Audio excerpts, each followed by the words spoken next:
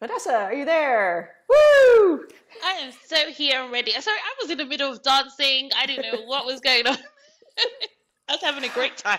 Absolutely. And it's well, late afternoon getting into evening for you. So you're Yep. in that mood. I'm here over at 9 a.m. kicking off. It's 5. Everyone is done with work. I'm having a great time. Yes. I was thinking I probably would be more productive if I kicked off every morning this way, which actually I have. There have been Ah, times, yes, there have been times that I, have gone to the previous recordings. In fact, we should share that yeah. Stacy has posted all the playlists from all the past GitOps days, and Whoa. they kind of and put them all together. So that makes it very convenient that and Michael Bridgen, who's the creator of the original Flux, was also posting like, oh, totally working to Daniel's music. So I definitely, can see people's stuff, like pictures on Twitter. It's so great. I love it. absolutely. Sorry, I was just doing a time check because yesterday things were exciting.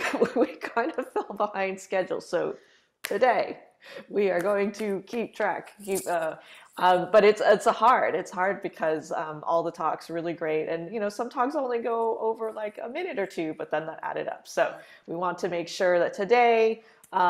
Glad to see everybody here. Thank you for coming to GitOps Days. Vanessa and I will be emceeing here this morning. Vanessa is our newest community manager here, helping out the Flux community. And if any of you were at KubeCon EU, you got to see Vanessa in person at the Flux booth and tweeting all the amazing photos of everybody sharing their shirts and chatting with the maintainers and the contributors. And I definitely was feeling FOMO here out on the West Coast and really enjoying all the Yeah. photos.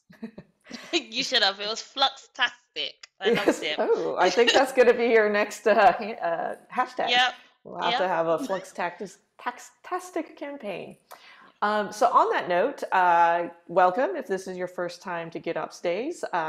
This has been an event that we had been thinking about starting to put together, and then COVID hit, and in a way, it made it very convenient that we could do these live broadcasts. If you look back at our past recordings, the first year, the very first GitOps Days, in fact, we kicked it off very excitingly with Kelsey Hightower, who is, of course, always very exciting and really great to hear the continued level of speakers that we've had throughout these years. It's been just so humbling and really gratifying to see this time we're really showing more and more Flux users, companies that have added themselves to the adopters list to Flux and or Flagger, and are here to share their stories. Hopefully yesterday you heard from Orange and Crayon and State Farm, and then Crayon and State Farm are some of the people who will be rejoining to go into a little bit more of a technical deep dive today, together with other companies such as OSO, Zscaler, Safaricom, RingCentral, and many, many more who are on various ranges of their journeys, and we hope that that's very useful for you.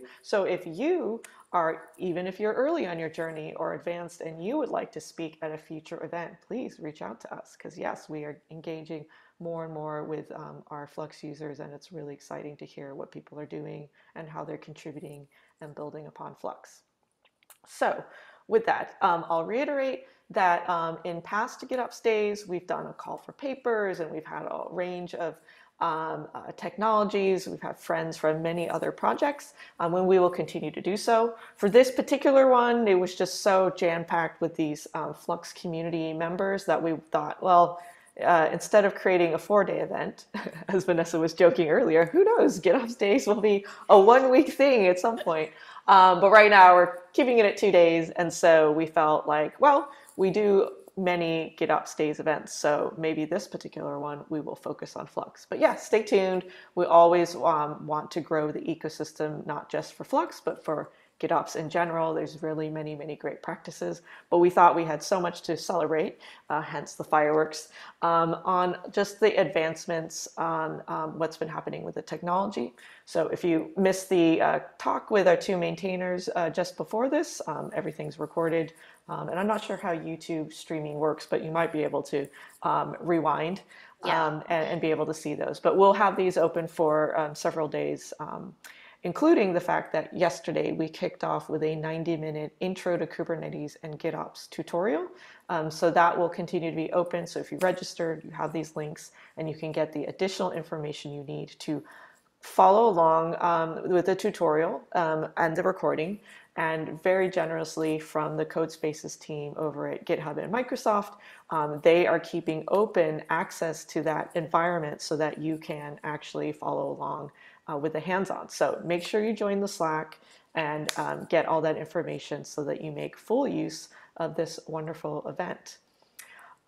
So with that, again, an overview. I said there's tons of community speakers, and we're really, really excited about that and appreciative of their time for sharing what they're doing.